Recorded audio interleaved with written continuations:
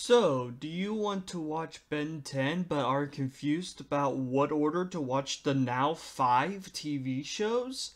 Well, then I'm happy to tell you that you clicked on the right video. I am Levi Church, and I'm going to tell you what you need to know about Ben 10. The first show aired on December 27th, 2005, and is just simply titled Ben 10. But recently, Cartoon Network has been calling it Ben 10 Classic, so that is what I'll refer to it for the rest of the video.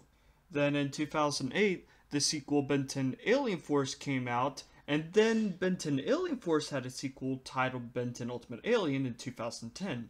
And then Ben 10 Ultimate Alien had a sequel titled Ben 10 Omniverse that came out in 2012. And then recently Ben 10 had a reboot just simply titled Ben 10, and it released in the UK in 2016 and in the US in 2017. So that seems simple, right? But there is actually more to it. In 2007, Ben 10 Classic had a movie called Ben 10 Secret of the Omnitrix. This is a required watch. It released between episode 43 and 44 of Ben 10 Classic, so that is when you should watch it. Then also in 2007, Ben 10 had another movie titled Ben 10 Race Against Time, and this should be watched after Ben 10 Classic. Then in 2009, Ben 10 Alien Force got a movie titled Ben 10 Alien Swarm. This should be watched in between seasons 2 and 3 of Ben 10 Alien Force. And in 2012, Ben 10 Classic got a third movie titled Ben 10 Destroy All Aliens.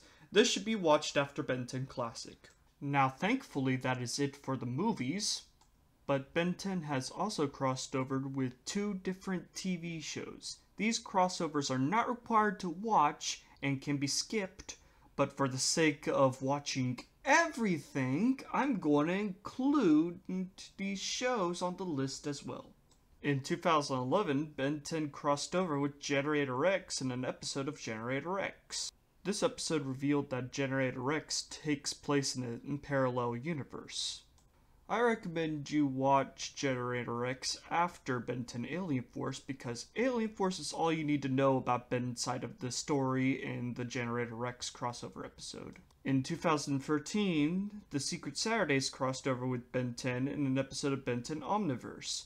This episode revealed that the Secret Saturdays TV show takes place in the Ben 10 universe.